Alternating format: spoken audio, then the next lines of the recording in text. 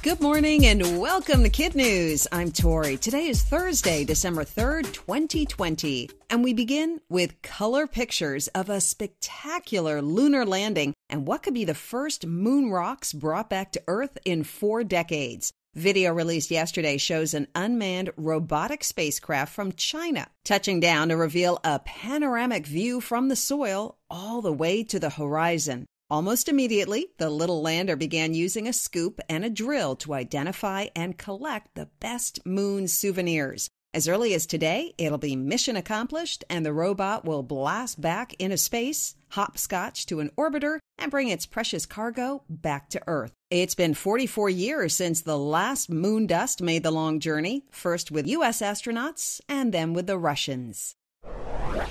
For the British, help is now just days away. The United Kingdom yesterday became the first country on the planet to officially greenlight Pfizer's COVID vaccine.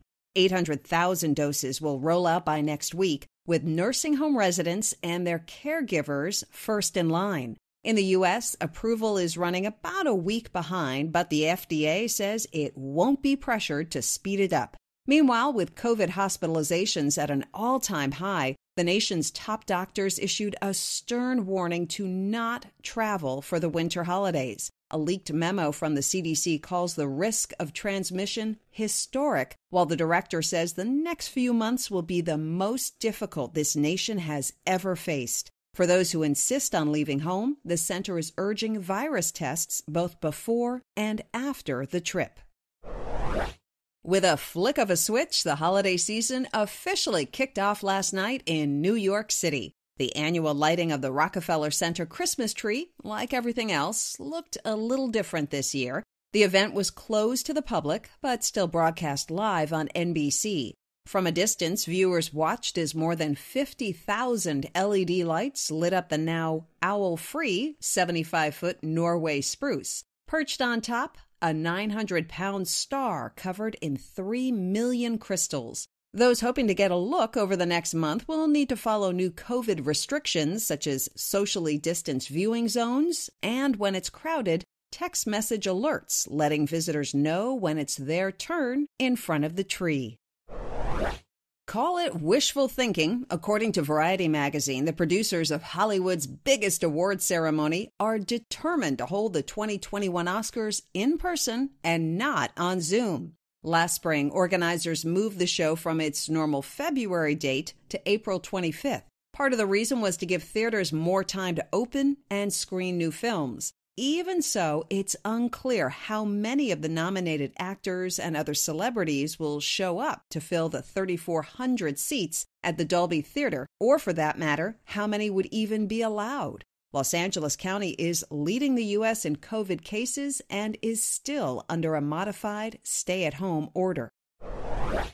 BTS fans all over the world can breathe a sigh of relief. Tomorrow, Jin, as the oldest member of the band is known, turns 28 years old. Under South Korean law, that means he, like all able-bodied South Korean men, must sign up for 1 to 2 years of mandatory military service. However, this week the government revised the Military Service Act to allow K-pop stars another 2 years before having to serve. Other exceptions have been made in the past for Olympic athletes and classical and folk musicians, but this is a first, and no doubt influenced by the band's enormous success. On Tuesday, the Princes of K-pop's newest single, Life Goes On, about life during the pandemic, became the first Korean-language song ever to top the Billboard 100 in the U.S. That's it for KidNuz. Don't forget, it really helps if you rate and review us wherever you get your podcasts. And you can follow us on Facebook, Instagram, and Twitter. Now, our KidNuz quiz. What is the CDC urging Americans to avoid over the winter holidays?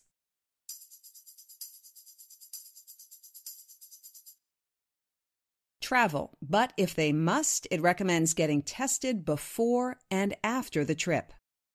If successful, what country will be the first in 4 decades to bring moon rocks back to Earth?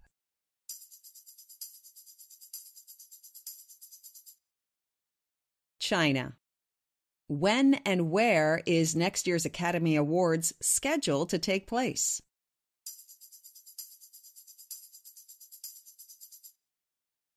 April 25th at the Dolby Theater in Los Angeles. Which BTS single became the first Korean language song to top the Billboard 100?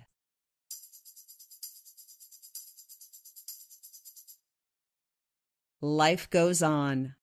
And one for the road. Is it a copycat caper or just an international coincidence? Days after an eyewitness saw 4 men disappearing with a now famous metal structure in the Utah desert, a new mystery has popped up nearly 6,000 miles away. Just last week, an unusual triangular metal structure was spotted on a hillside in Romania. The town's mayor greeted the object's arrival with a healthy sense of humor and chalked it up to the work of some naughty alien teenagers. He also said he was honored they chose his city. Now, just a few days later, it too has mysteriously vanished. Before we go, a special shout out to Farah from Douglas in the beautiful state of Alaska. Now it's time to turn it over to Kim for the rest of today's Kid News shout-outs. Thanks, Tori.